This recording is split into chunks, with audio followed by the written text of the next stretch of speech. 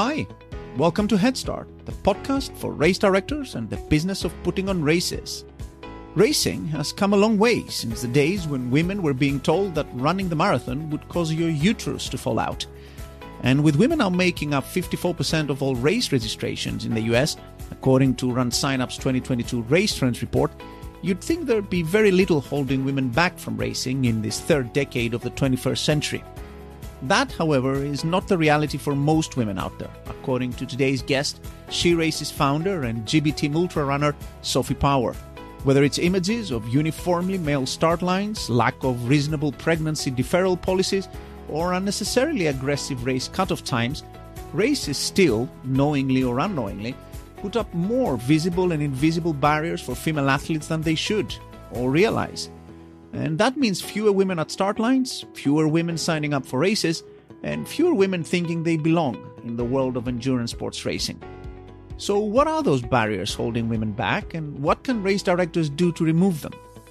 Well, the good news is we have a fairly good grasp of the former, and some very easy fixes for the latter, that in many cases require only a little thoughtfulness and little to no extra cost. Things like providing basic sanitary products for female athletes at toilet facilities and aid stations, or trying harder to give female competitions the attention they deserve, and female race finishers the properly fitting finisher shirt they have paid for. Simple things, in other words, that when implemented and communicated right, can make female athletes feel more comfortable and more welcome in races. So if you're one of those race directors who may not have thought so far about this aspect of your event, or may have already considered it and need some practical advice for getting there, stick around for an episode full of insights and practical tips for making your event a little female-friendlier. Before we get into this amazing episode, I'd like to give a quick shout-out to our amazing podcast sponsor, RunSignup, race directors' favorite all-in-one technology solution for endurance and fundraising events.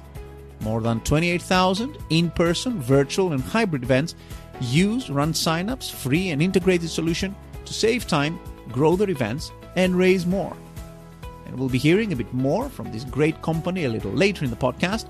But now, let's dive into our discussion on supporting female athletes with SheRACES founder, Sophie Power.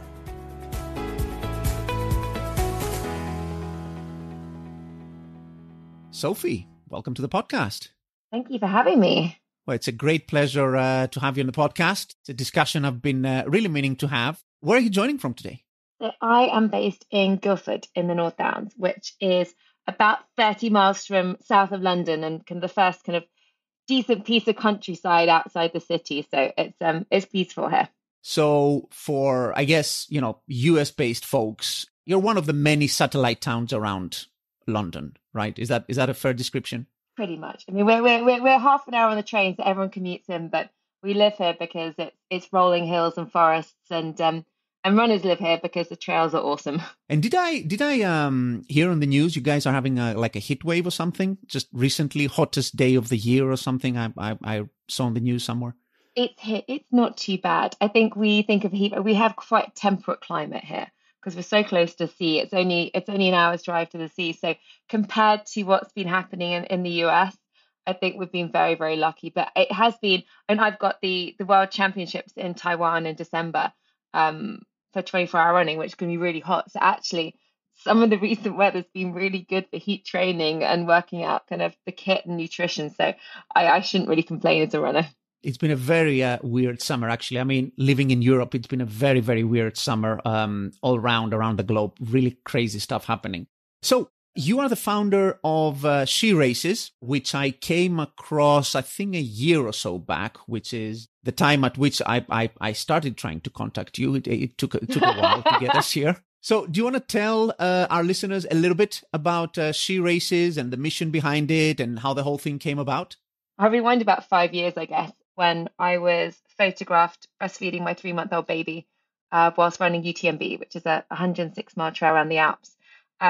And the reason I was there was because I had been denied a deferral by the race director. And actually, I lost another place 4 years earlier when pregnant with my first son. And I knew I didn't want to lose my opportunity again. It had taken 4 years to get there. So I thought, I'll just try and get to 10K, get halfway around the course. And I managed to finish with my 3-month-old baby, kind of expressing, feeding. And it made me realize the photo went viral around the world. And it made me realize that there's a massive barrier to women in racing. And all these race directors contacted me and said, we just didn't think about pregnancy. We didn't think that all these women were losing their places and we weren't supporting them back. So I started kind of working with some of the races on pregnancy policies, and I managed to drive change at London Marathon, and then Berlin followed, and working most recently with Chicago, and now UTMB. But it came to me that the barriers are more than just about pregnancy. Women face kind of barriers that are different to men in all aspects, and they're stopping us getting to the start line.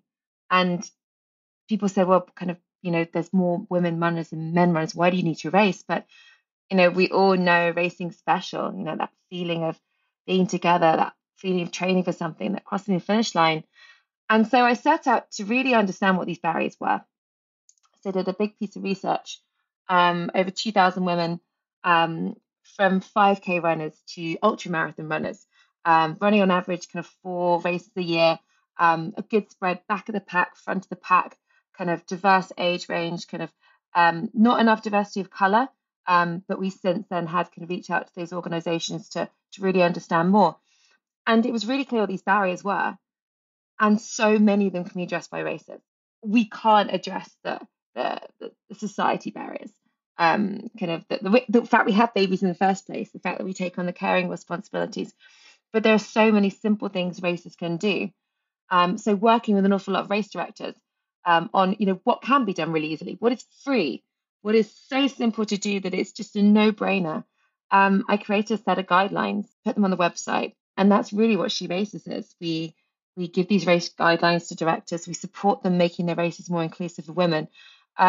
And we do campaign for change, especially with the bigger organisations where it needs done, where those organisations such as UTMB, such as London Marathon, are really setting the standards for other organisations within the sport.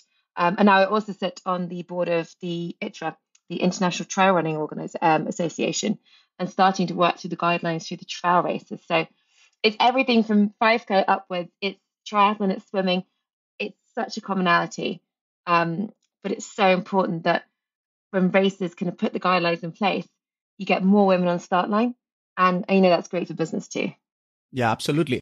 And that's a great point to end on. I know many people try to wrap their heads around inclusivity and encouraging women and minorities and all of that. And I did for a while as well, until the whole thing about needing all of these people for good business, to be honest, just struck me, right? I mean, it's whatever you may think of, the moral issues or whatever involved in this, as an industry, we need to just broaden the appeal of racing to all kinds of people. I mean, we need them, given how the industry is plateauing.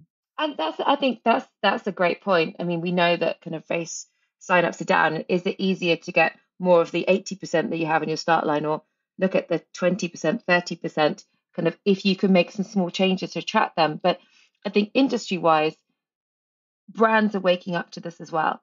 And, we have a lot of races where I look at some of the change we've managed to drive in some big races that initially said no. The brands have said, well, if we're going to continue to sponsor you, you need to be inclusive of women. You can't discriminate against women. You can't give them T-shirts that don't fit and the men get a better price. You can't cover the men's race more than the women's race. You can't do that. And we're not going to be involved as a brand. So I think kind of for races getting in front of this and able to attract more brands because of it, because you're seeing these amazing kind of diverse photography from the races and the great feedback of people involved. And I think it's also kind of, we talk about women, but a lot of the barriers are there for men too. Like a lot of men don't feel that they belong. There's a lot of men that are at the back of the pack. This is not just about women, but we know that when the changes are made, they affect everyone in the race, and you just get a better event as a result. Yeah, absolutely. Another great point we'll be exploring when we go in detail through the guidelines that you guys have issued. Before we move on from you, there's two other things I want to dwell on briefly, because I just think they're super interesting. One is your athletic credentials, because, you also run for Great Britain, and also what you've been doing before SheRACES and all that. I mean, you were at Oxford doing PP and stuff, which you checked out my CV. yeah, I hear it's the staircase to Westminster, and here you are. So where did it all go wrong? I like to think I'm adding more value to society than most of my peers. That's quite funny. It's a lot. So running wise, I was second last in the mile at school. I was overweight. I think I identify with a lot of the women I speak to of not really feeling I belonged in sport. Um, and now I sit of a trustee of women in sport who's all about getting women and girls kind of into sport and being recognised and being empowered to do so, which is kind of quite a big change using that background. But I started running by accident. I'd lost my job in finance, so I went from PPE to private equity and investment banking, and became a global CFO, and then see before I kind of that photo was taken, our CEO of a tech company. So that's my background. But when I started running was in 2010, and I accidentally signed up for the Marathon des Sables, which is the 250k desert race. Accidentally, did you say? Yes, because I'd lost my job, I'd been made redundant in a really awful way, and I just didn't know where to go. And I've been doing some kickboxing to take my stress out. And a friend had done it. And when I was at university, I actually trained in the Air Force as a navigator and pilot alongside my studies. And we'd done this long march called the Nijmegen March, which is 100 miles over 4 days. And one of my friends did the Marathon des Sables, and he goes, "You could do this. Everyone walks. They say it's the toughest, baddest race on earth that everyone's going to die in, but 90+% of people finish, and you just have to walk." Which is actually, I draw on that a lot when I think about language that races use, because everyone walks. And so I trained from having never run a mile in my life to Marathon des Sables in 9 months, and realized I was a pretty good endurance athlete. And since then, I did the stage races all around the world as my holiday every year, from kind of Bhutan to Cambodia to Iceland to Utah, the Grand to Grand in the US. And then I had my kids, realized I couldn't go away for weeks on end, and thought I'll just run the whole distance at once. So now I love the 100-mile distance, longer than that. But yeah, when I was 40 and I'd had 3 babies, I qualified for the Great British 24-hour running team. So I ran 235.7 kilometers in 24 hours a few weeks ago, and I'm off to the World Championships in December. So yeah, it's a big change from being the one kind of second last in the mile. And it's a big kind of, I won't call it career change, I call it a career break. I think kind of, I'm not paid for any of this. This is what I do as a passion project, but it's so important. And yeah, back to PP, I do feel I'm probably adding more value than some of the people that went into Westminster. I'm sure there's many listeners who would agree with you. I mean, it's remarkable, because anecdotally, what I tend to see is that people who do very well in endurance sports later in life generally tend to be sporty since from a very young age. And it's interesting that you mentioned that wasn't your profile, which is quite interesting. I think, and we see that. And so one of the things women in sport find is that, most of the women in executive positions in the UK, there aren't enough of us, but most of them played sport as a child and team sport, because or they're running, or they have that kind of sense of athleticism, and it teaches you so much, and then you hold that through life. But what I'm seeing is a lot of women that weren't sporty at school, but then you realize that in your day-to-day life, you earn kind of, you have the part of, especially ultras, you have the part that was you as an athlete, and then actually often the bigger part is you as a person, and how you handle the logistics and handle yourself and pace and feed yourself. And I mean, mothers are brilliant at this. I mean, I look after 5 people on a daily basis, and on an ultra, I just have to look after myself. It's easy. Whereas I see some guys just forget to feed themselves for hours, and they do their feet, and they go out too fast. And so there's definitely some upside from being a woman. But yeah, there's a lot of us finding kind of a second wind, and it's brilliant. And the more we can, and more races can appeal to those women and start them off at the 5K, and then you can hear these women that started a 5K or the Couch to 5K app we have in the UK, and then a few years later you see them doing an ultra or a triathlon, and it's amazing. Yeah. Chrissy Wellington, which is one of my all-time favorite athletes, who's a triathlete, used to like win Ironman contest all over the place. She had a very similar actually trajectory to you. She was just, I think she was working at like some kind of civil service job or something. And then one day in her 30s, she wakes up and then she just goes out and crushes it, which is, I mean, she's unusual. That's gifted people for you. She's absolutely phenomenal. Oh yeah, she's borrowed a bike and some shoes and goes up winning a triathlon and then goes from there. It's phenomenal. But I think because we don't have so much access to sport as and US is far better than this because you have the equal scholarships that we do not have in the UK. But yeah, there's a lot of women out there that haven't run before, that haven't done sport, that are a whole kind of untapped market for races, and especially kind of benefit from them kind of giving us that strength through the rest of our lives. Let's get into the subject of women athletes and races. And I want to start off with sort of just taking a view of where we are today. Hopefully we've come some way from, over the last few years, and we're going to get into how most races can do even better than that. But I'm just curious, now that you mentioned also that famous photo of yours at UTMB breastfeeding that sort of, went viral. That was 2017, was it? 2018. 2018. Okay. So you sitting there, and you look pretty knackered, by the way, breastfeeding your toddler, and then your baby, I should say. And then, bunch of 100-mile running men and women, I guess, around you. Like, do you remember at all how you were viewed? Just sitting there at the aid station breastfeeding? Like, what was, it must have been fairly strange, like a strange scene for people back then. I mean, no one noticed me. And that apart from the photographer, and this is when you're at the 50-mile point of a 100-mile race, or 56, whatever, call my errors, you're so wrapped up in your own world, you don't see anyone else. And so no one really noticed. And I was at the side kind of getting on with it. I mean, my baby, Cormac was only 3 months, and so he was exclusively breastfed, and we had to kind of, that was the only way I was going to get around the course, and pumping and expressing and kind of squeezing out behind trees just to relieve all the pain. And that there was just nothing unusual. I think someone came up to me at the finish when I was feeding him again and going, "I'm a midwife and this is really cool."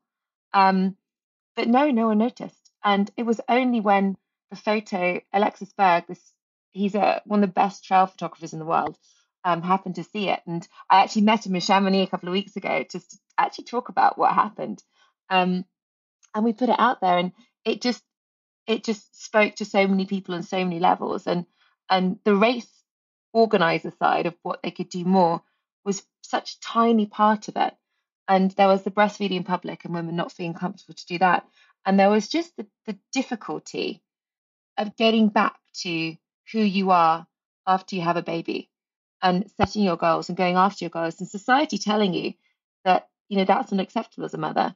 You just need to be only focused on your baby. And we know that, when you're an athlete, you're actually a healthier mum. When you train through pregnancy, your baby comes out fitter.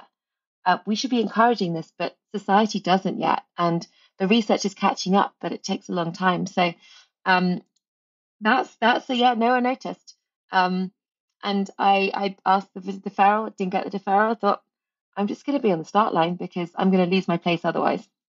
Well, one of the reasons I ask that is because, and I totally get the whole, on a 50-mile aid station, everyone's in sort of like doing their own thing. But my question was mostly because what I realized from these kinds of discussions is how difficult it is, for me at least, I won't speak of all men necessarily, to connect with the experience of women during races, and to connect with, I guess, the grievances and the sort of internalized complaints women may have during races. And you mentioned that, during the setup of SheRACES, you had a chance to speak to a lot of women. I'm just wondering, What does it feel to be like a woman showing up at a race and feeling a little bit kind of like out of place, like the kinds of things that someone like me showing up at, ultra marathon or something won't even notice? Like, how does that feel from a woman's point of view?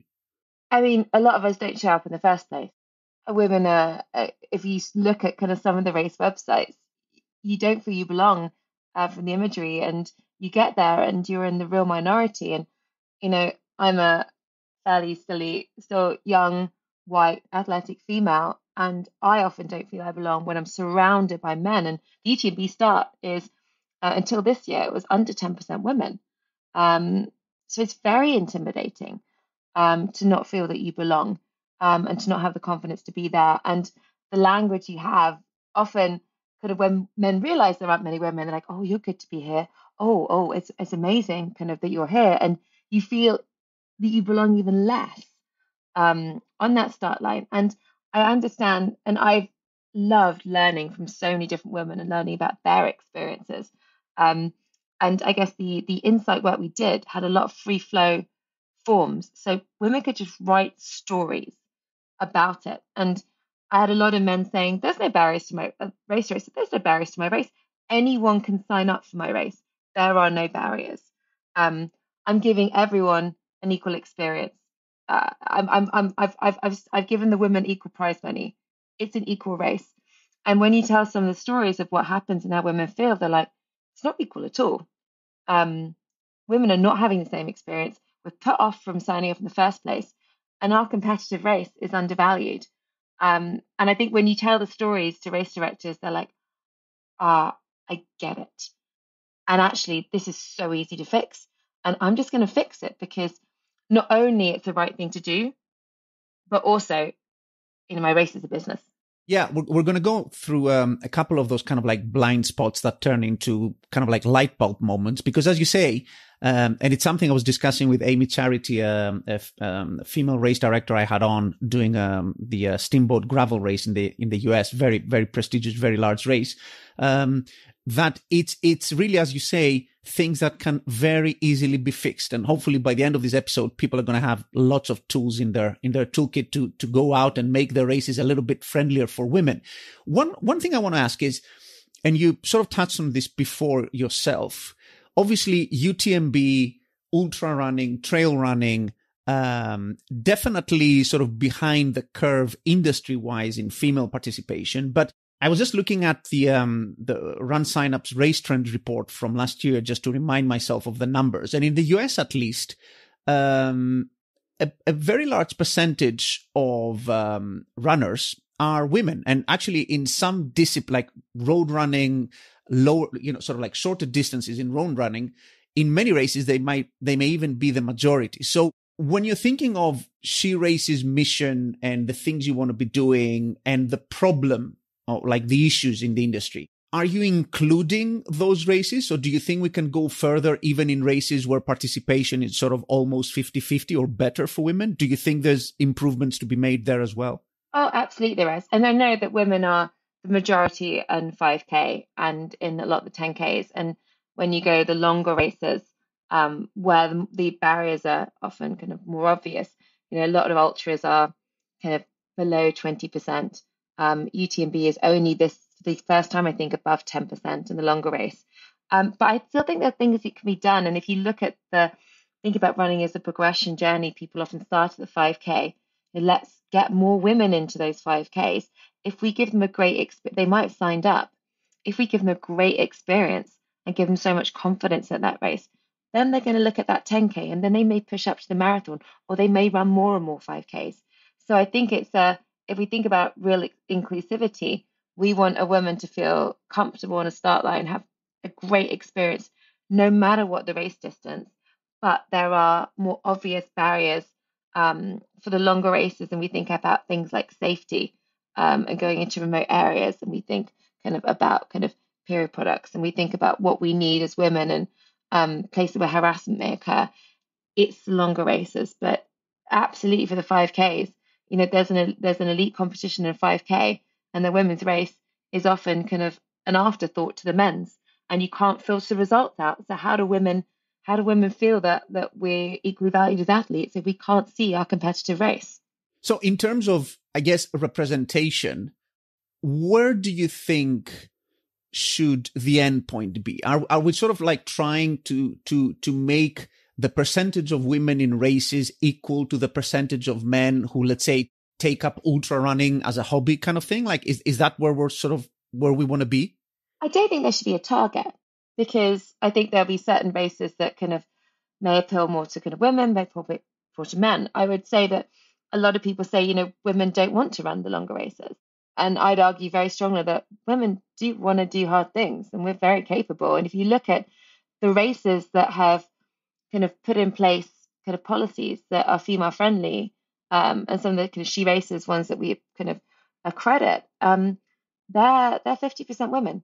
I mean, the Lakeland 50 miler in the UK is gnarly. It's a really tough trail running course. It's hard.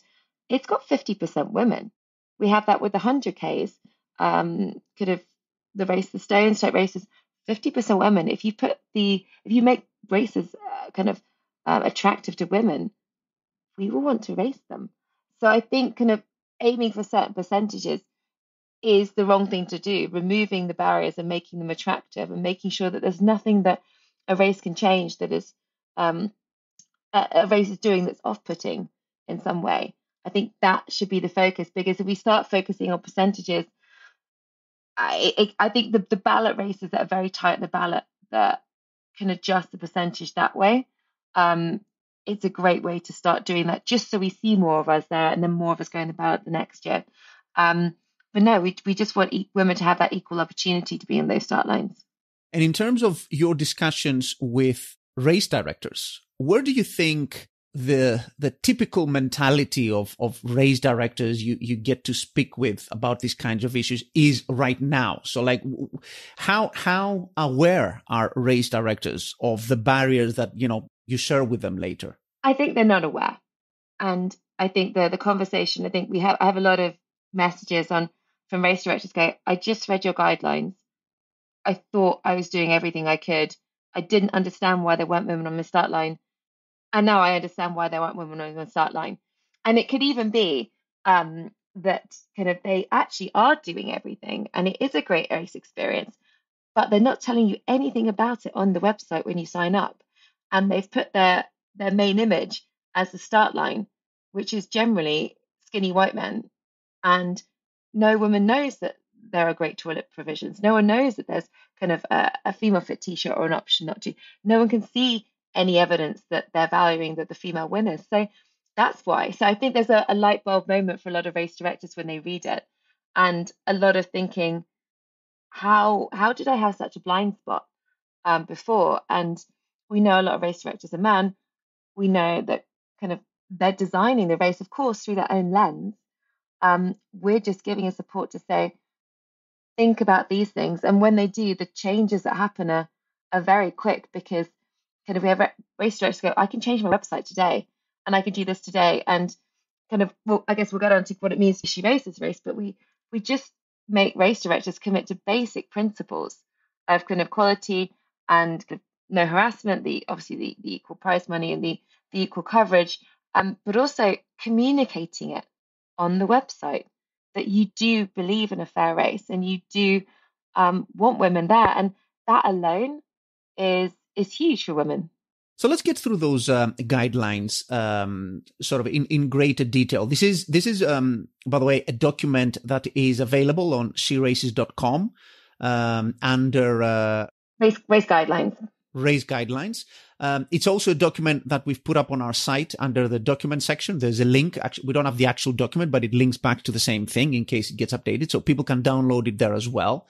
And it's basically like a couple of pages long. And, as you say, it's sort of like looking at all those barriers that races inadvertently put up that hold women back or make them feel, a little bit less welcome. So let's look at some of those. The first one, which I think is a very common complaint from minority groups as well as and others, is making the start line more inclusive. The imagery that you were mentioning there, like just seeing basically, like just white men there, right? And we've been through that before, but just again, in your own words, why is this so important for someone who's looking to join the race and doesn't see themselves on that start line? And then we don't sign up.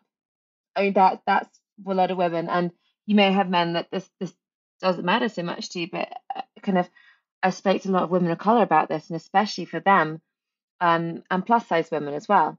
They're in the race, Mm-hmm.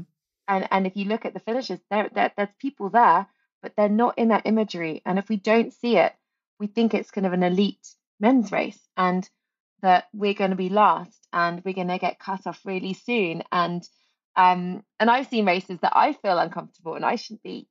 That there's no reason for me to feel uncomfortable.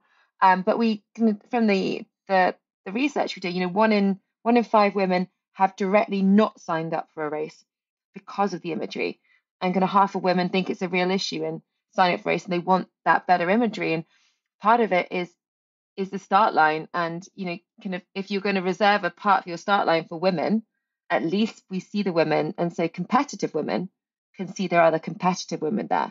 So a lot of races will split their start line and have a little line down. So just the women who want to really kind of go for the win have that space for themselves, and they're not pushed back in the pen. But making sure that there's a really great carousel of all types of women and all types of men too. This is not just about women, and on the social media, and that some of those stories are shared of those women that are running their first race, or kind of have come to it later in life, or running with their friends, or have a great story. Something that makes us feel there's someone like us running the race. And when I get there, I'm not going to feel in the minority. Just playing devil's advocate for a minute, do you think using that kind of imagery may then dissuade a certain type of man from taking part in that race? Would they look at that image and think, this is not the race for me, like, and they'll go on and look for something tougher, or with that kind of image of, like the all elite looking men at the start line kind of thing? We've never heard that feedback, and we've never seen races that do put up kind of great imagery then have a suffer a fallout at the competitive level. It's probably something to look at. I very much so. We've never seen that from race directors, and I think if it was happening, because some race directors have made big changes, then we'd be aware of it. But if we think the super elite men is a very small minority of the field, and maybe you take a hit of a few runners there, but you're getting hundreds of runners at the other side. And there are race directors that want their races to be an elite only race, and they're not very interested in having women on the start line, and they're an absolutely tiny minority.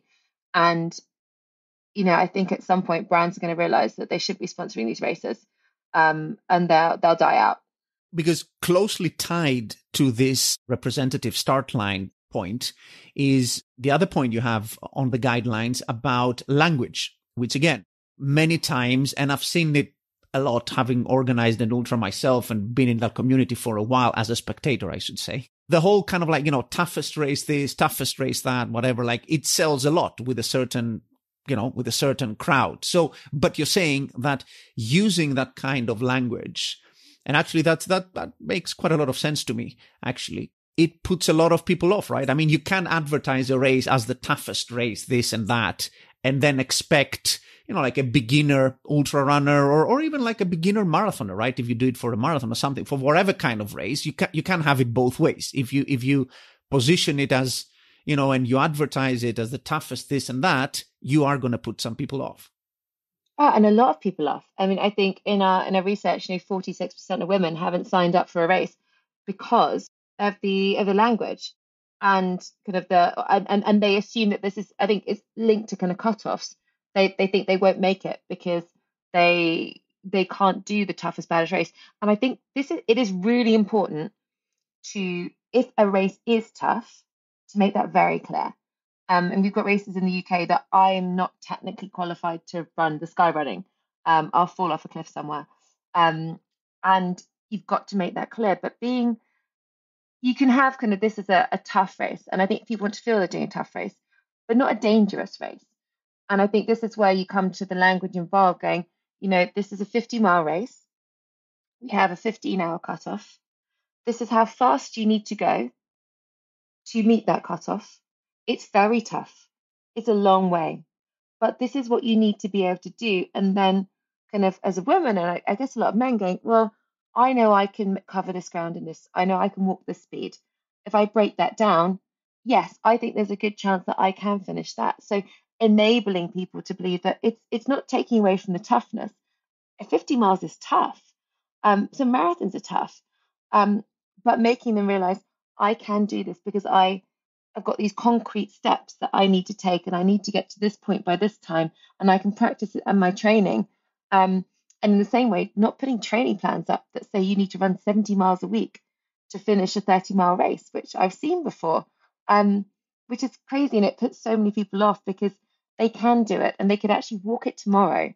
But we're putting these people off. And even women that will be way in front of the cutoffs, just giving that seed of doubt because you're saying it's dangerous and tough. Maybe it's not for me. Yeah, I think the whole training plan, I'm sure you'll agree, is generally meant in a nice kind of way, right? I mean, people put up training plans generally as a courtesy to participants and basically to help them out. But I do agree that, if the training plan has a running load of 200 hours a week or something, yeah, it's gonna freak some people off for sure. Cutoffs, which you mentioned, is a very important part of this, actually. And it's another thing that I was discussing with Amy back in the Steamboat Gravel episode. Some races just choose to be very aggressive with cutoffs, and some races choose to be more relaxed about it. And honestly, I can't really make out why a race would want to have very, very tight cutoffs, other than bragging rights, or maybe just not realizing that their cutoffs are too tight, right? I mean, from your point of view, also having race stuff, is there any reason why you wouldn't extend cutoffs by an hour or two just to accommodate more people? I mean, from a race director standpoint, there are often logistical reasons. So if you've got road closures, if you've got kind of crew out there for a long time, and the question is, how long do you go? And I think we have to think about what race directors can do, what's going to be within budget. They've got volunteers out on the courses as well. That said, there are very few races that need to have the tight cutoffs they do. I think there's one race in the UK that had a 10K cutoff of an hour, 10 minutes. Most women can't run a 10K in an hour and 10 minutes. And the ones that can will be so scared of missing the cutoff that they won't apply anyway. And I'm thinking of, it's not just about the cutoffs, it's about the mid cutoffs as well. So some race directors have a very aggressive first cutoff that you have to run or go all out, and they don't allow for even pacing. So kind of cutoff should assume an even pace, which maybe kind of women are kind of those at the back of the pack are more likely to be keeping to than runners who sprint off and then run out of steam, as sometimes I do. And I think it's kind of thinking creatively if it's a restriction. So we had a fell race in the UK, and they had a very tight cutoff for the race because of volunteer safety on the mountain. They didn't want the volunteers up the fell. So we think quite creatively, but well, actually, why don't we have a start time that's an hour earlier for people? You don't have to open the first checkpoint any earlier because the faster runners would have made up that hour by the first checkpoint. And that just opens up the race to so many people. And then they realized with the next year, you had double the women over 50 years old registering, many more men over 60 years old registering because of this kind of new inclusivity going. And it cost the race directors nothing.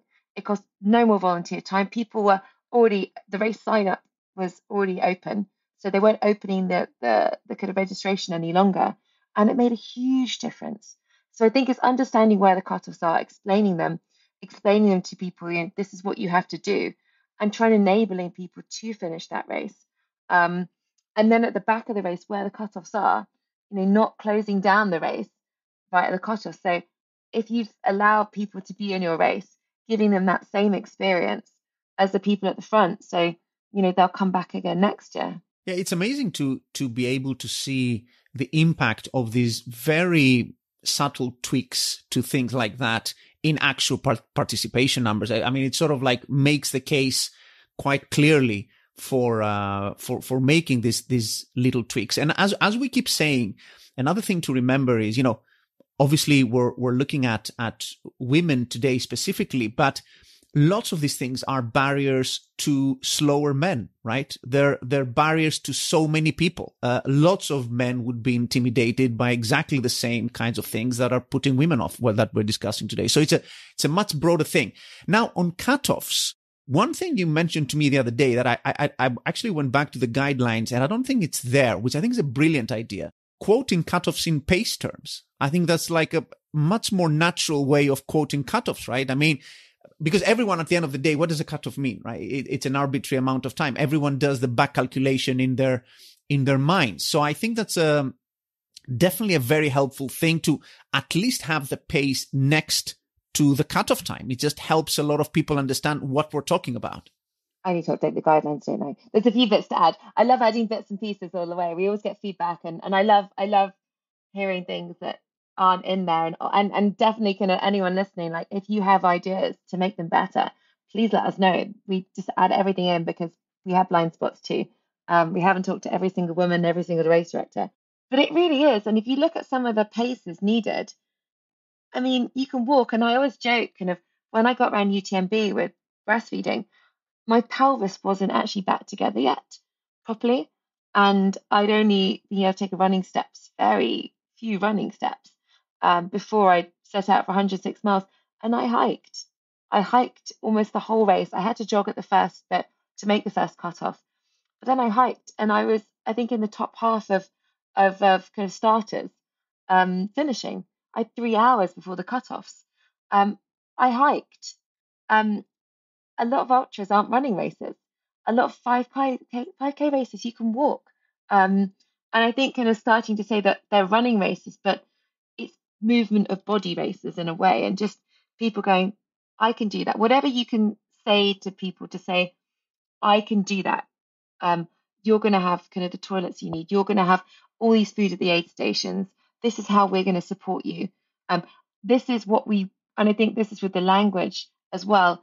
The cutoffs are there for a reason, and having this feeling that races want you to finish rather than we're going to take you out. Like if you are 1 second over leaving the aid station, we are going to take you out. Instead of saying we're going to do everything we can to help you to finish. If we don't feel that you're in a great state leaving and it'll be worrying, get you to the next checkpoint, that's when we'll withdraw you from the race. But I think flexibility, you miss it by 5 minutes, but you're moving well, let them go through. These kind of feelings is just an atmosphere of a race that comes across in the language that's on the website. You know whether they really care about you. And we have these lovely races in the UK called X Energy races, and they're about 33 miles on trail.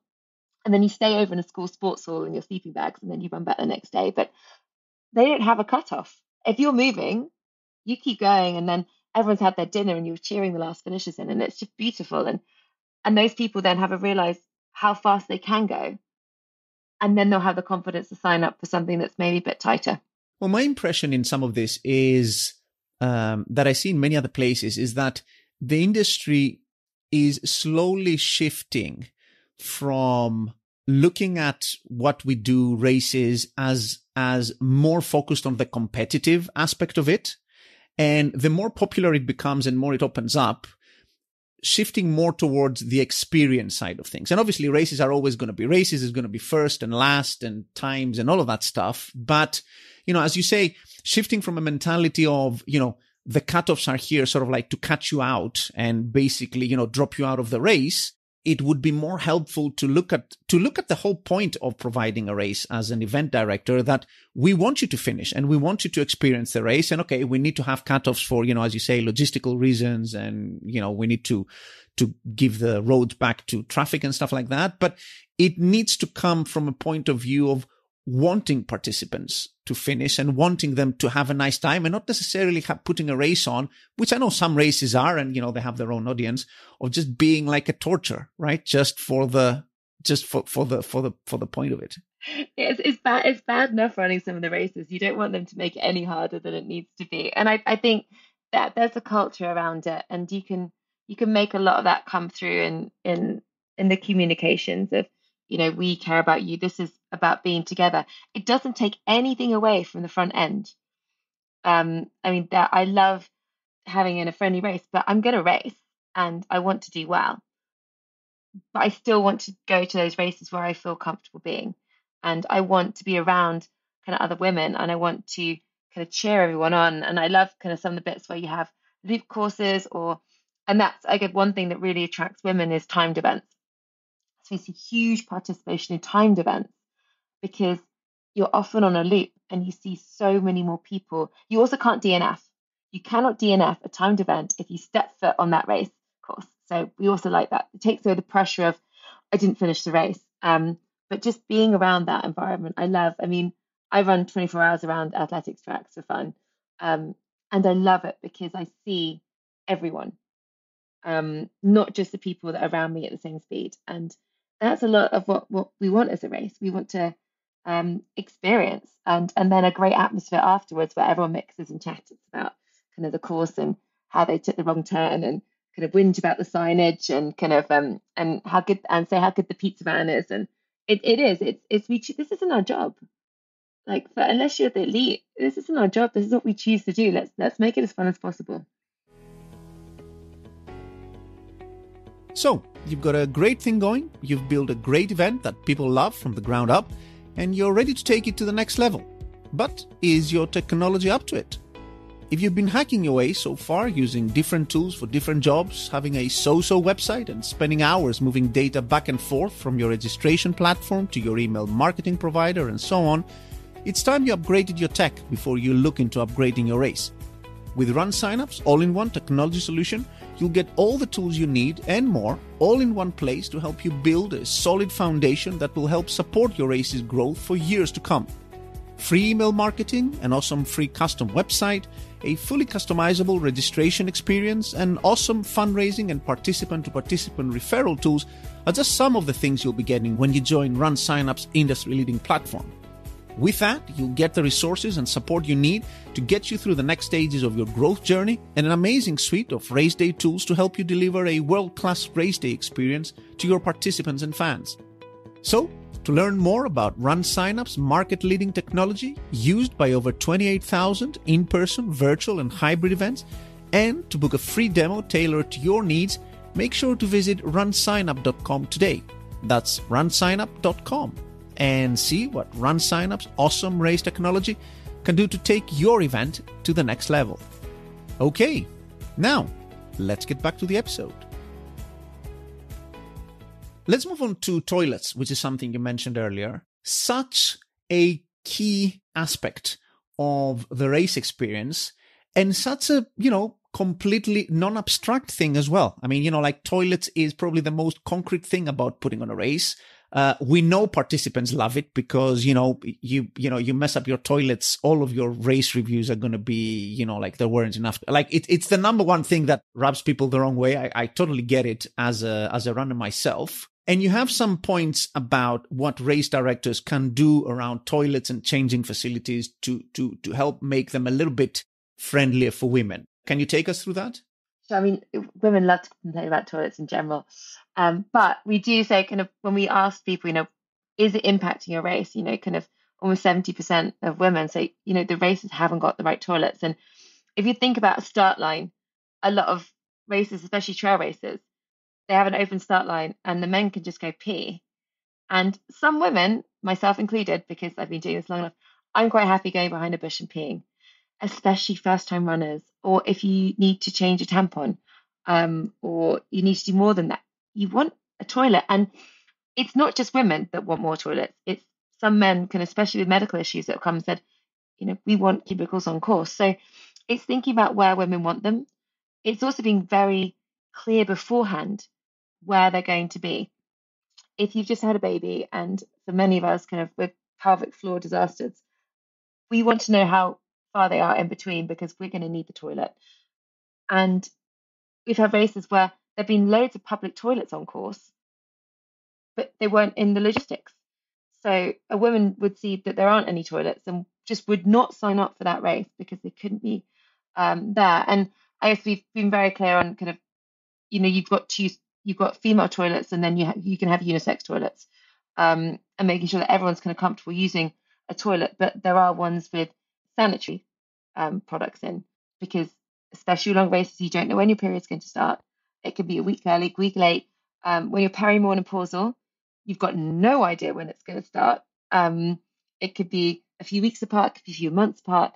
And we can't put the burden of just carrying in case on every single woman. So having the period products available, having the disposal facilities available, these are things that I think sometimes are uncomfortable conversations for men to have. So just go and ask female runners, what do you want? What best can we do? We try and share some of the best practice among race directors, kind of taping things to the inside of portaloo doors. It says a lot about a race when they think about women separately to men in this way. That goes across kind of how women feel about the race in general. I think kind of stopping kind of the men jumping into our queue. We don't like that. We have to queue longer than men in all aspects of our life for toilets. They can queue a few seconds more than we can. And it's something that girls kind of giggle at when there's so few of us in a race. I guess maybe we don't want more women in these races because then we might actually have to queue for the toilet. But changing facilities is a big one. And kind of having somewhere to change that's in private makes us more comfortable, especially if there's a drop back situation in ultra. And there's women that will say they just can't be in a race for kind of personal reasons if they don't know they're going to have these safe spaces. So it's really simple. It's nothing to add. I think this is the one guideline where kind of race directors have said, I've had an additional cost to my event for meeting the guidelines, but I've been able to put a toilet at a really important point that hasn't left women 3 hours without a toilet. And it's got such great feedback that I know I'm going to recoup that cost on more female entries next year. Definitely the jumping queues, which by the way happens in real life toilets as well, not only races. Like just men going into female toilets whenever they feel like, whenever they can't wait, basically, is an important issue. And the separate toilets, I find, because sometimes you go into a unisex toilet and it's a bit of a mess. And men generally tend to handle that kind of mess better than women for physiological reasons. Now, the sanitary products I want to return to, because there's 2 points I want to ask here. First of all is, how far has the adoption of race directors making available sanitary products come so far? Do race directors actually do that? And secondly, are you getting any pushback on that, speaking to race directors? Because I guess I could see perhaps a perspective on this that, although I actually take your point about, like a period can come at any point,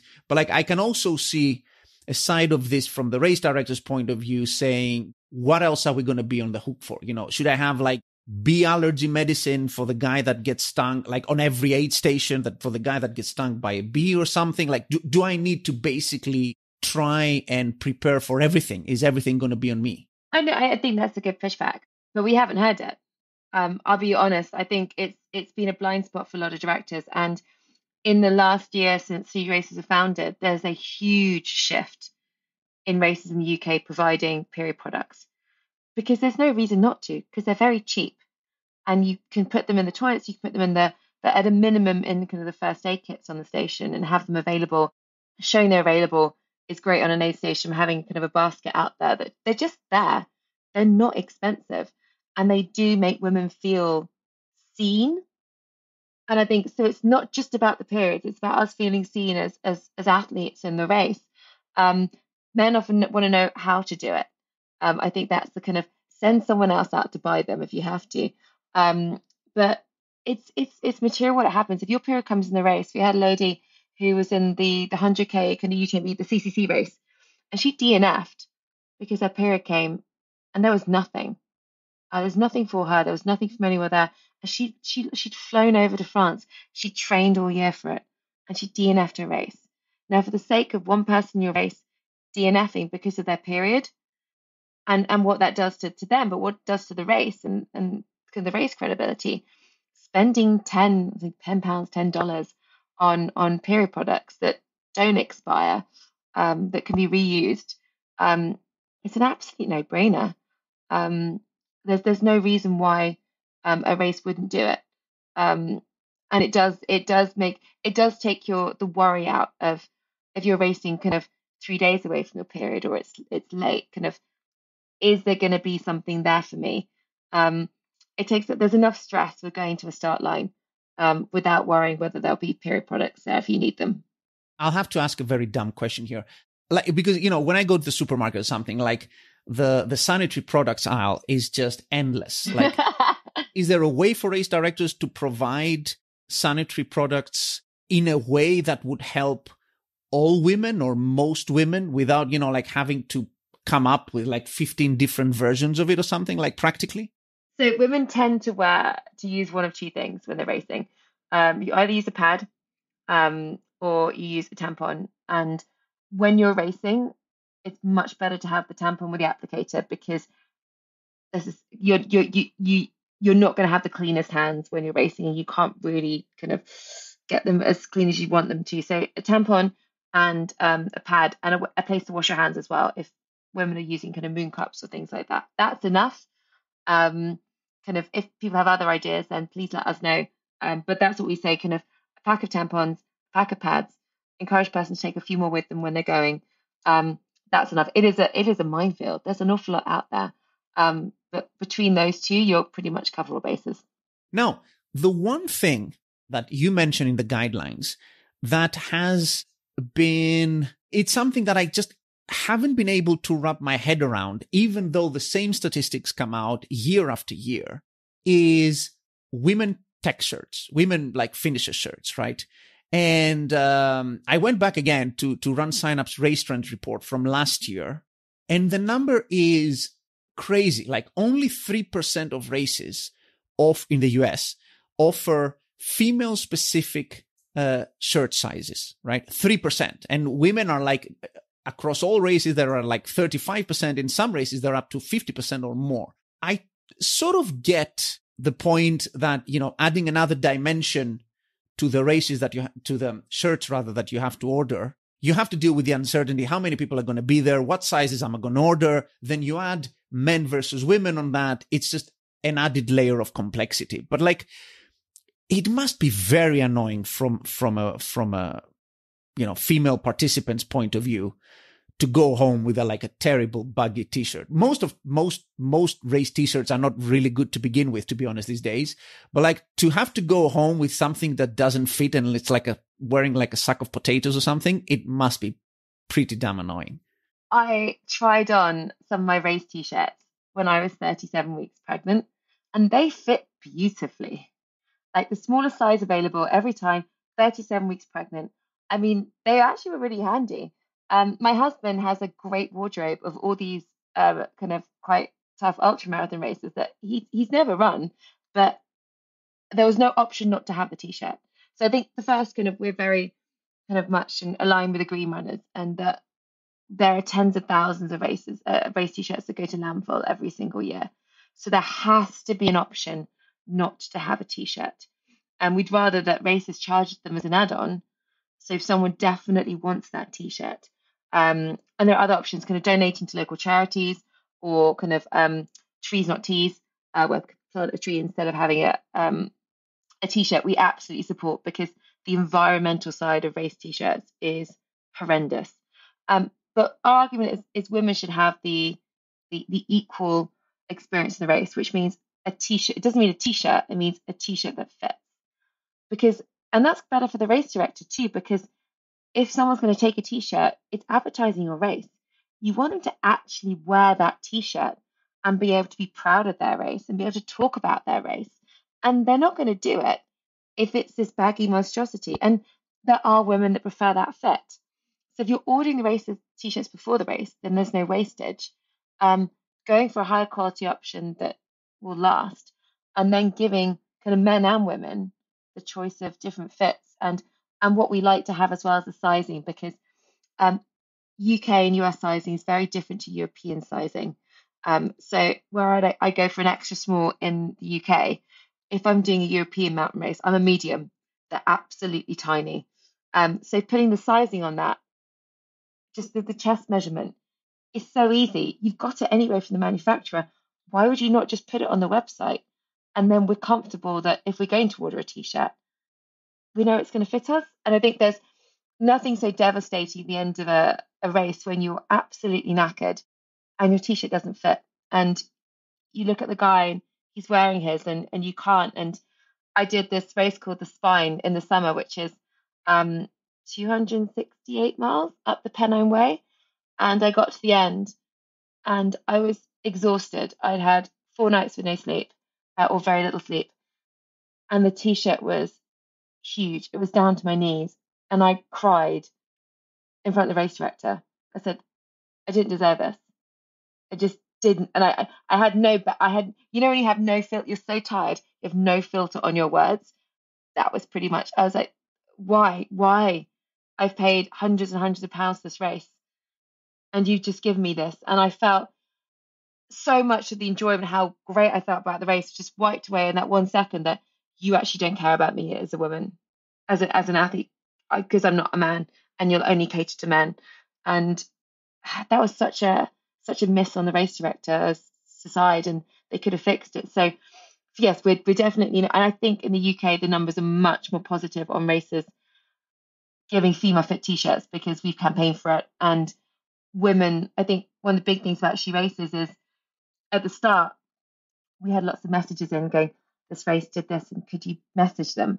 And now it's like telling me, well, I've gone to the race, I've told them this isn't acceptable, I've given them the guidelines. And so races are getting this in feedback because we've put the guidelines out there saying this is what women deserve, this is what equality is, it's the equal opportunity, it's the equal experience.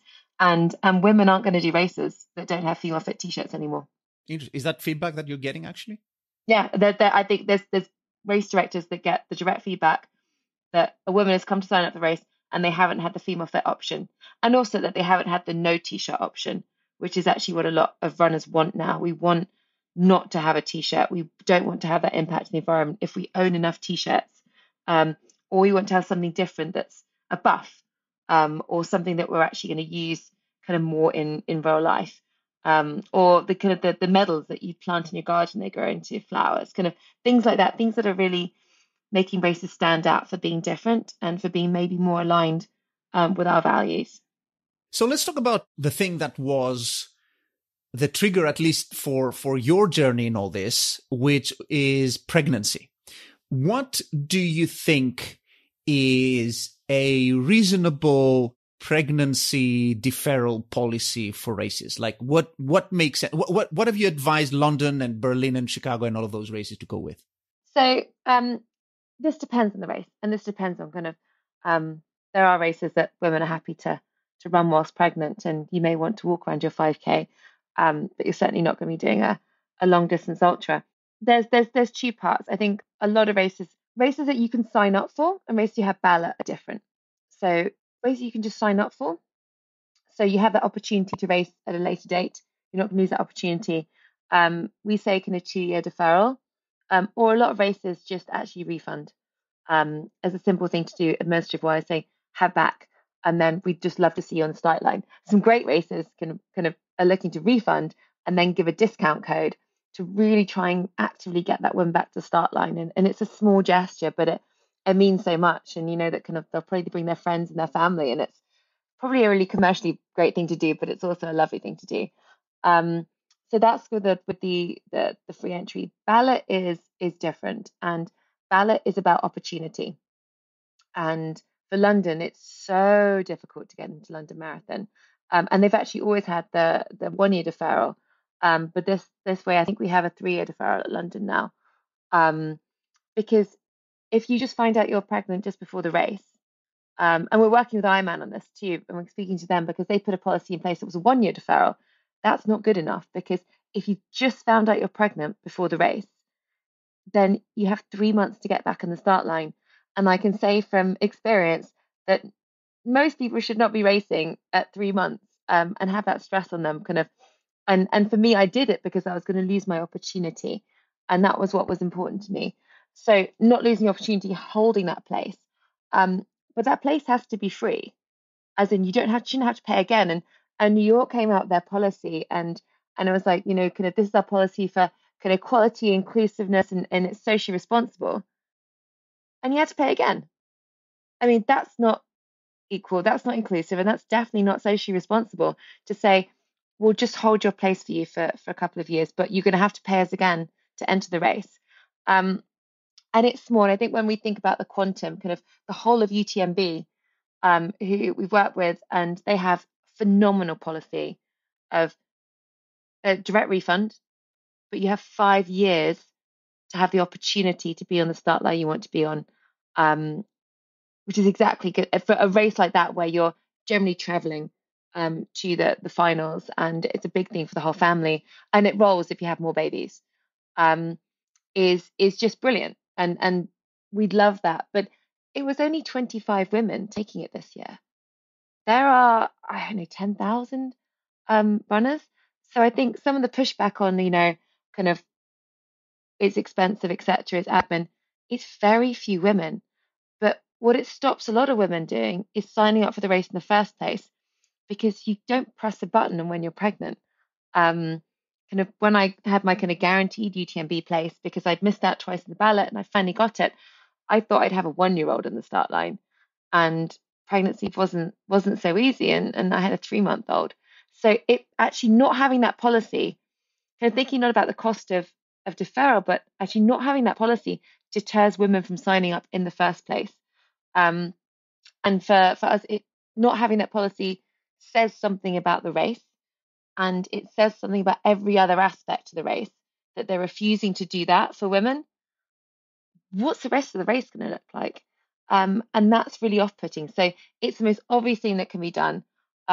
If it's a refund, that's great. If it's a 2-year deferral, that's also great. If it's a free transfer, that's also kind of, if it's within time that the woman can do it, free transfer or deferral, something that doesn't financially penalize the woman for having a baby, because that's just not acceptable. Yeah, all of that makes total sense. And back to your point about, it's not commercial. I think it's perfectly commercially sensible to have a policy that is as generous as it can be with cases that, as you say, affects, like 0.5% of your women population, like 0.25 of all of your runners. I mean, like, why split hairs there, to be honest, and come across as a jerk, to be honest? Like, it's just totally pointless to do that. And I think it's a great idea to say to women, we're going to defer your race, or, here's a refund. And as you say, just because women also struggle to get back to racing after pregnancy, to just tell them, this is what I'm going to do. This is what we as a race are going to do for you. We're going to give you an incentive through a discount or something to come back and do this race. And I'm sure they would appreciate it massively. And honestly, like, it's so dumb to just split hairs over this thing and like, oh, and what, and like, and like, you should have thought of that before. I mean, yeah, you can go down that way, obviously, because at the end of the day, I mean, it's your race, but you shouldn't. And I also totally see your point that, you want to, for women who want to enter these races that are kind of, like you do once in a lifetime, London, so hard to get into, UTMB, all of those races. And you're also trying to have a family or have a second child or whatever. I mean, you're not going to time that to perfection.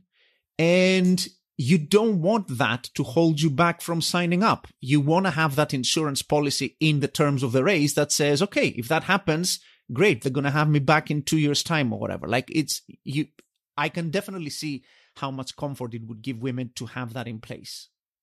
And we choose what we sign up to based on that. I have women ask me, say, I'm trying for a baby, but I want to do some races. Which ones have the policies? I'm going to sign up for them and give them my money. And I think kind of at the point I make on when people say I'm pregnant, I mean, women don't lie about being pregnant. And we've seen a race that asked for very detailed personal medical information and scans and everything. And that's just not necessary. So you can either have, you were just told us you're pregnant, and we would take that at face value, and that will be the right decision in kind of 99% of cases. Or you say, we just want a signed doctor's note. In the UK, you have to pay for that doctor's note in some cases if you don't have it. And then you're also getting into if you miscarry. So in the UK, you don't have an appointment with your doctor until about 13 weeks. And most miscarriages occur before then. And it's about 25% of pregnancies end in miscarriage. So putting that emphasis on a woman to go to a doctor to get a note when she's kind of pulled out of a race, but then she's miscarried and doesn't have any evidence, that's hard. And it's happened to me, and it's awful. And I think kind of if race directors like, you're pregnant, we'll take that. Here's your deferral. I think the race directors that don't ask are going to get, um, or it's a case of a medical note if you have one, or you at this point in your pregnancy, a medical note, whatever you have. Um, Giving women the benefit of the doubt on this is always going to be massively appreciated in these circumstances. Yeah, I can sort of also see what you're saying there about when there's a way to game the system, some people are going to try and game the system, but on balance, you need to have something practical, simple that works for everyone and, isn't very intrusive in the end. So, there's a balance to strike there. Now, before getting pregnant even, or actually, after getting pregnant, I should say, there's also the issue of childcare, which I feel a little bit more invested in as a father of two myself.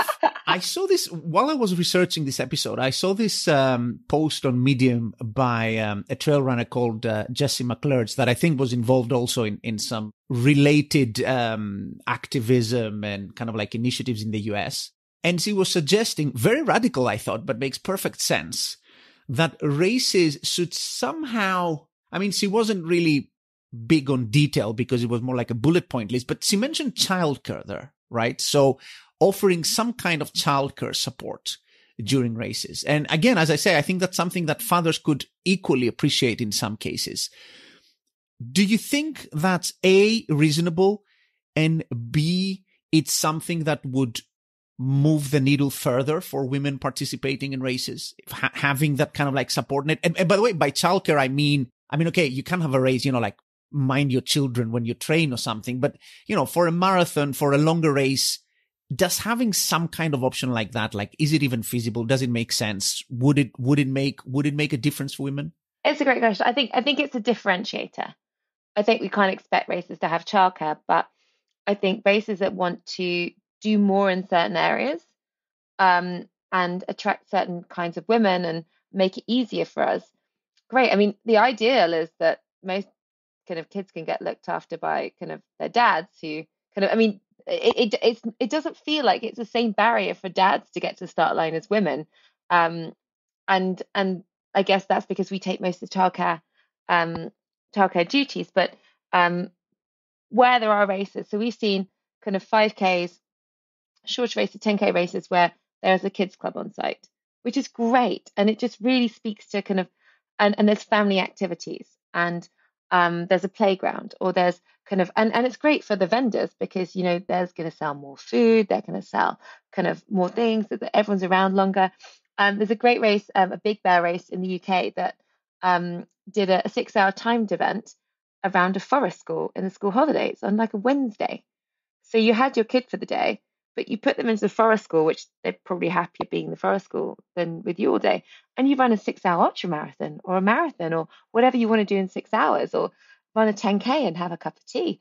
So there are things that it's we're always concerned about what's asking too much.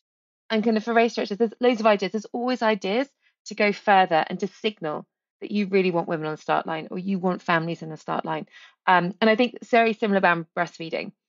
So breastfeeding, the absolute minimum should be that if someone wants to breastfeed, on the website, it says that, if you would list breastfeed, or you have any other needs to make your base more comfortable, contact us. Without that, women don't ask.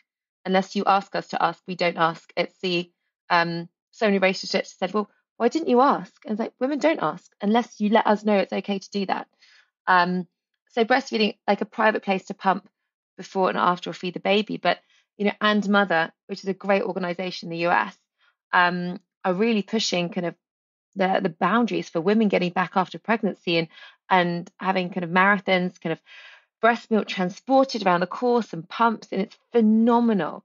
And it's absolutely, if I was having another baby, what I'd want to go and do. It's not feasible for all races, but we'd love to see it more races, so those women have that option to have that brilliant experience. And I guess we don't want to kind of ask for the world, when actually for race directors that might feel overwhelming, where an 80-20 approach, adopting the guidelines, which are pretty much free, gets us so much of the way towards that kind of more balanced participation that we want to see. And by the way, the thing that keeps coming back here is that even if you can't do any of this, which you should be able to do quite a few of these, but even if some of these, like feel out of reach, the thing you keep bringing back is communicating, right? I mean, even if you can't do anything about breastfeeding, put something in your FAQs or something, right? Put something on your website that says, that basically signals that, okay, we've thought about that. We're unable at this moment to do anything about it, but just so unfortunately, we won't be able to have like a breastfeeding station or something, or facilities or separate stuff, or we won't have like women specific changing facilities for this or that reason. Just communicate it. That should go some way to making the race a little bit more transparent and friendlier for women, if they can at least see the information of what's going to be available on the website before they sign up, right? It's huge. I mean, we kind of in the insight, 40% of women, it's a huge amount of women, have not signed up for a race because they're uncertain of the logistics and they're uncertain of what's there, what's not there. In the same way, kind of how you get to the start, making sure that they're going to feel safe. They're not going to be finishing a race in the middle of a field late at night with no safe way of getting home. Really going through every aspect of questions that you might want to ask and putting them on the website, putting kind of all the things you're doing to make women's and everyone's races a better experience on the website, so that you know everything, and then you'll click sign up. And everyone's like, well, isn't this the same for men? And I joke about my husband signing up for a cycle race, and it was a kind of a sunrise to sunset, or kind of race from one side of England to the other. He had no idea how he was going to get to the start line. There was nothing on the website. He had no idea how he was going to get home from the finish line with his bike, but he signed up anyway. A woman would not do this. And what a surprise, we actually couldn't make it work without spending about £1,000 on everything in transport. And I was like, well, you're not doing it. Here's a local sportive that starts at this time. You can drop the kids off at their sports thing first, and you can do your 100K, and then I'll pick this up. And I was like, I need to know this before you sign up for races. So he's not allowed to sign up for anything unless I say yes now, because we lose money. But it's a huge thing, and it helps everyone. And I think when you think about the questions, like, ask people, what do you want to know? If it's quite hard stepping back from your own race, like team up with another race organizer and look at each other's websites and go, what would I want to know if I was a participant? Yeah, we always can say, going to get a few trusted female runners that have done the race before to look at it again and say, this is great, but we don't tell people about this, or this is a bit difficult, or even the course itself, kind of, this is the profile of the course. These are where the aid stations are on a graphic. This is where it's quite difficult. This is a footwear that you want to need. It's a dry race, run in your road shoes. If there's a heavy downpour, we'll let you know. It's all these small things that just take very, very little effort, but make a huge difference to not only people signing up, and this is men and women, but also then having that great race experience, knowing that there's a long distance between two checkpoints. You may want to have bottles that carry quite a lot of extra water, or these are exact snacks available for those who have different intolerances. It's all done in the race organizer plan. Just have to communicate it to us, so we're more prepared for our race, and then we can more focus on actually running rather than kind of everything else. One thing you mentioned there is safety. There's also a fairly extensive passage in the guidelines about this. And I want to sort of like wrap up on this. I wanted to, because I think this is going to get us into a sad place. I just wanted to have it there at last of everything else, so it doesn't bring the mood down too badly. But it is a very concerning aspect of the circumstances that women find themselves in when racing. And that is the fact that, as in many other walks of life, there appears to be quite a non-negligible issue with harassment in racing. And when we discussed that offline, actually, I was really sad to hear from you that it's far from being simply non-negligible. It's actually a big thing. So what has been your experience with sexual harassment in races, and other women's experience that you speak to about this? I mean, I don't know a single woman that hasn't had a negative experience racing. Not a single one. And that's what we put out. It's everyone. And And for a lot of us, it feels a bit of a part of life. And whether that's physical, for example, if you're penned in very tightly with lots of other people and lots of other men, you may well get groped. That's quite typical for a woman. So when there's bigger pens and there are some reserved for women, if you want a women only pen, that's really appreciated. There are women that's really triggering for, to be so close to so many others. And men pushed. So a lot of people being pushed off trails, men pushing past quite physically. I've nearly knocked off my bike during a sportive by a man kind of wanting to go through a gap that didn't exist. And I'm a lot smaller than another guy would be. I was punched in my first Ironman and my only Ironman because of this. I was punched by a guy in the swim and had half a tooth knocked out. I had a pink cap on. He would have known I was a woman, that punched me to try and then swam over me. It's endless. And I think so there's the physical ones. And then you have when you're running on trail, a man might let another man pass, but he's not going to let you pass as a woman. And these are a minority of men, such a minority, but we pass so many men in a race. And so you're going to have these encounters. And then it's language. So it's from the kind of, oh, you're good for a girl, or kind of commenting on performance, or kind of, oh, you're trying really hard. It's things that they wouldn't say to men.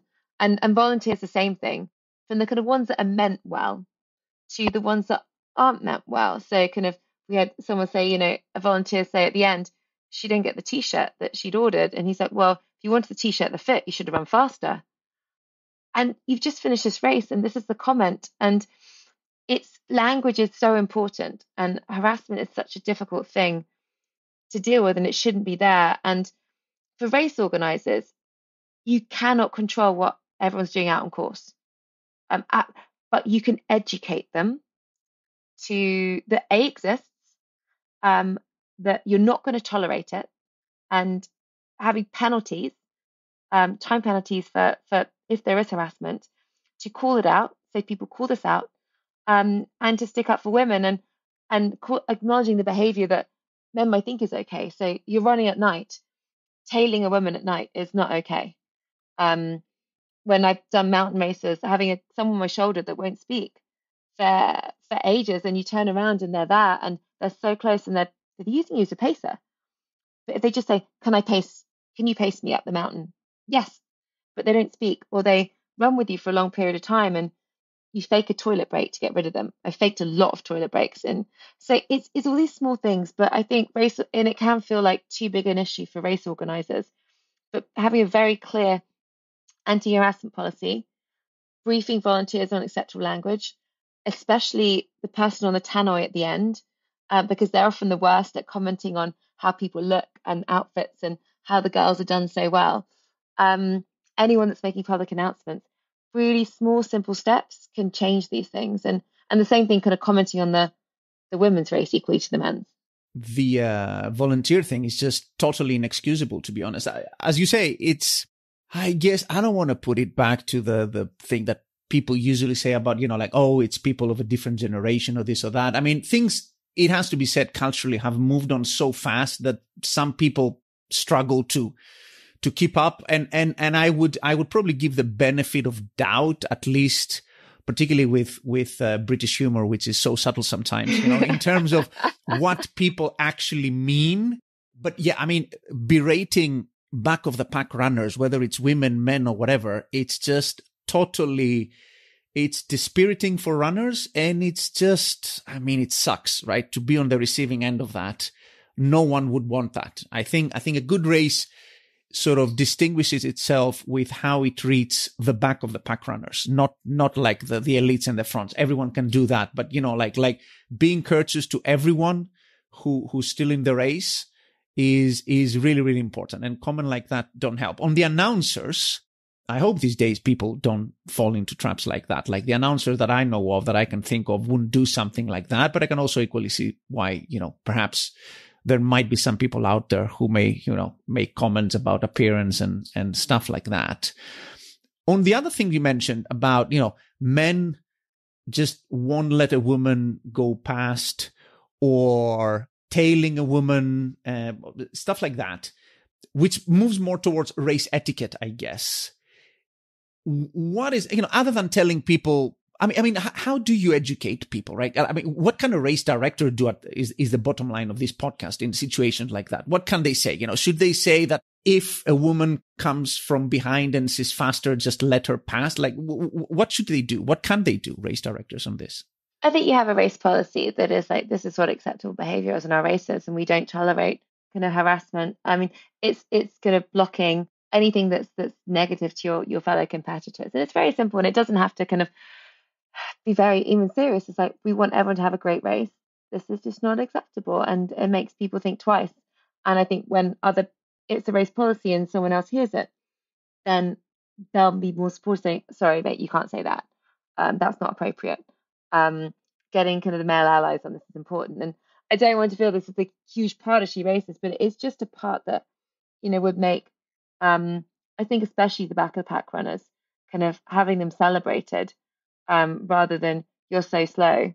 Well, actually, kind of, we will say you're lapping everyone else that's sat on the couch, and celebrating kind of achievements. There's the Dragon's Back race in the UK, which is a phenomenally difficult stage race over the Welsh Mountains. It's beautiful. I'm hoping to do it one day, but they give the biggest trophy to the person who spent the longest on the course.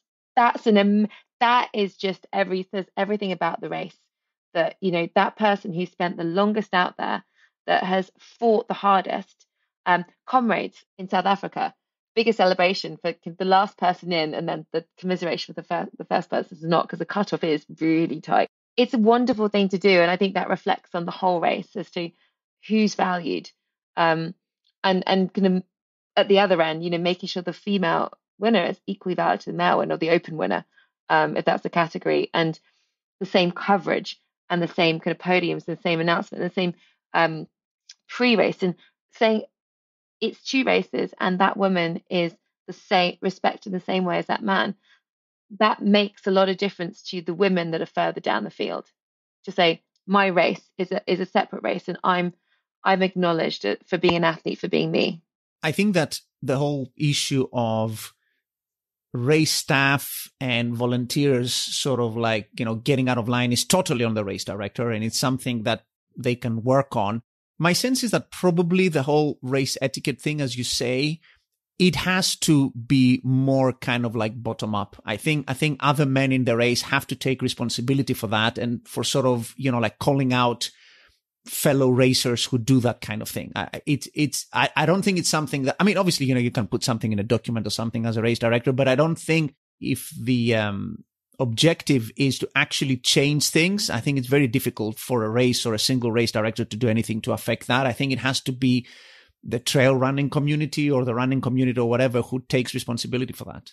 I think the thing is, the race directors, if you call it out on the mic at the start, say, we're having a great race, kind of respect everyone, kind of encourage every runner, this is what we do as a race.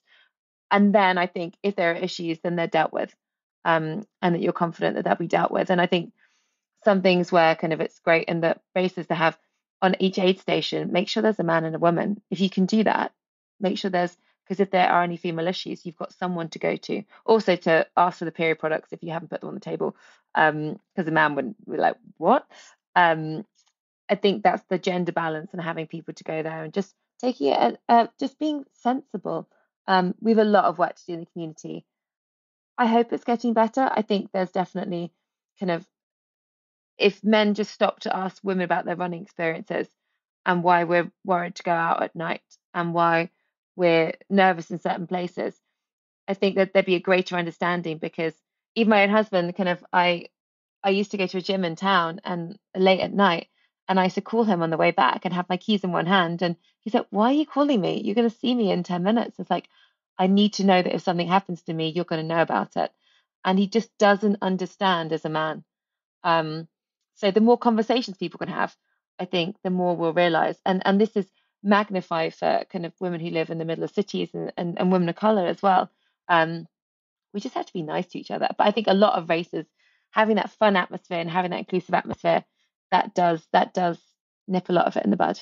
I find great comfort in what you told me last time we spoke, that generally race directors that you speak to are more on the side of, oh, I didn't think of that. Well, thanks a lot for the suggestion, rather than, oh, that's like total bullshit or whatever. And, that they're not dismissive. So I'm really keen that that's sort of like the response you're getting. And I'm sure after this last hour and a half, we would have had tons of people with tons of questions. So how can they follow up on any of this? If a race wants to do more on any of the aspects that we've discussed, how can they do that? Through SheRACES or get in touch with you?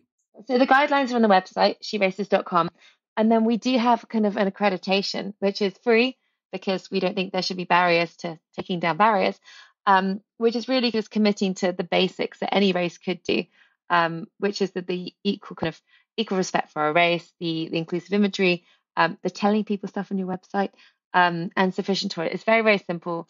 And then we put your logo on our website, and then you can use the SheRACES logo to signal that you are an inclusive race and you want more women there. And that's been really effective for especially a lot of women looking for their first kind of stepping up races in the UK, going, okay, this is a SheRACES race. And organisers use that with brands as well to say, we follow the SheRACES guidelines. So we're Instagram at she.races, where we share about what we're doing, and a newsletter. And I'm at Ultra Sophie if they just want to see about 24-hour running. But I do a lot of like the work behind it on my own account, which is a bit of a bigger platform than SheRACES so far.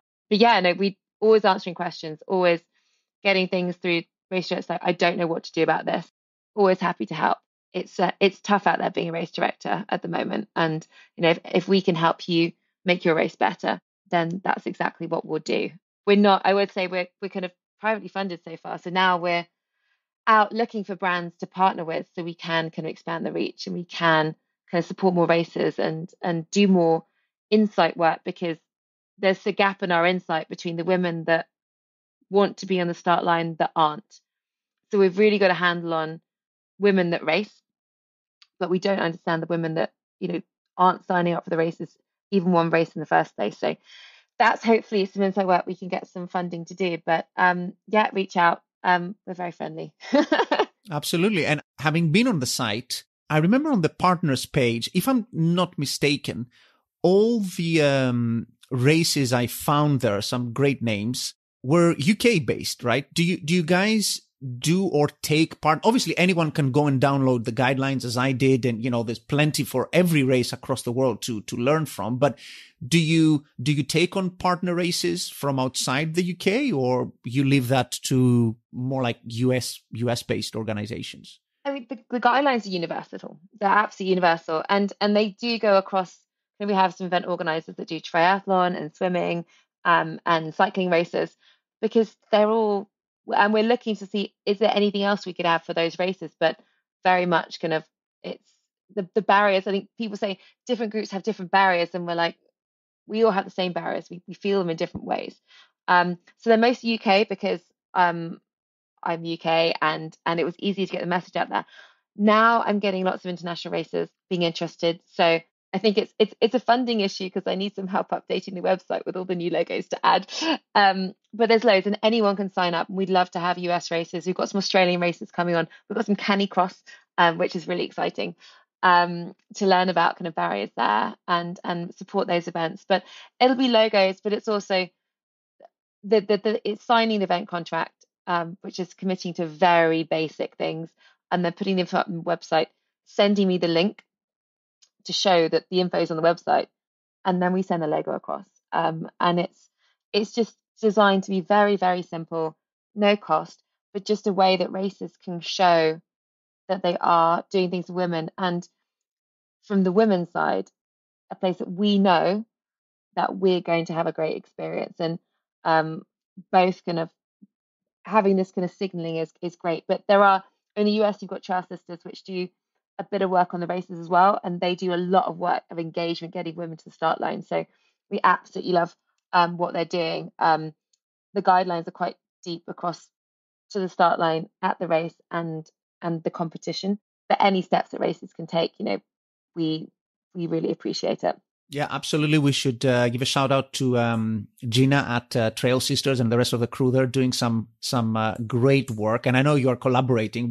I hope we could have had Gina actually alongside you on the podcast just to give a bit of a US perspective, but she was busy with other stuff. So if you are based in the US, if you're into trail running, you want to do more around this kind of space, Trail Sisters is also a great website to check out.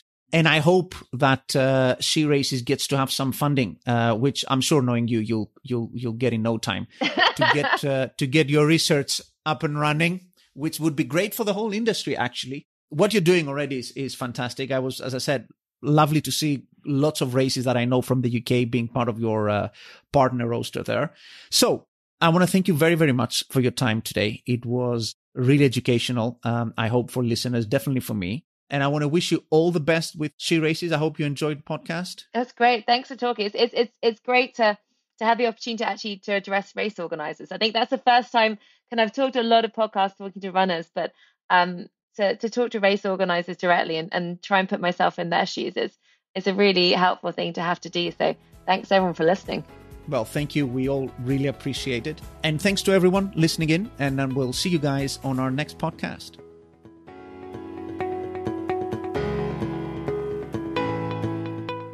I hope you enjoyed today's episode on supporting female athletes with SheRACES founder, Sophie Power.